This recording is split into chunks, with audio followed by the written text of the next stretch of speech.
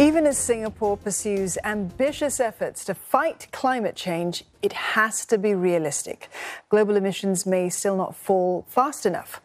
This caution came from National Development Minister Desmond Lee as he addressed students at the Kent Ridge Ministerial Forum.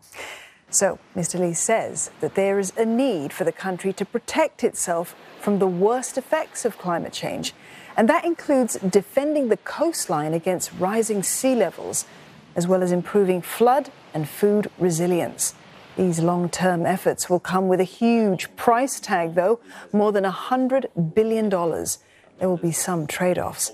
He gave the example of the carbon tax, which could mean higher prices for consumers as companies pass on some of these costs. So our sustainability commitments will require our resolve. And above all, what we hope for is a deep shift in our culture, such that we adopt sustainability as a core value and a part of what it means to be Singaporean living in a city-state.